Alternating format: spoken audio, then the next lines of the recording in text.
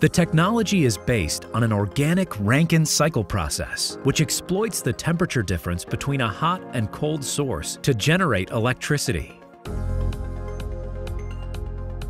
The hot source heats an organic working media that starts to boil, evaporate, and create a high-pressure gas. The pressurized gas drives the turbine, which in turn drives the generator that produces the electricity. The gas is cooled down in the condenser by seawater, removing the pressure and returning it to its fluid form. The working media is then returned to the evaporator to repeat the cycle and generate more carbon-free electricity. Climeon, turning heat into clean electricity.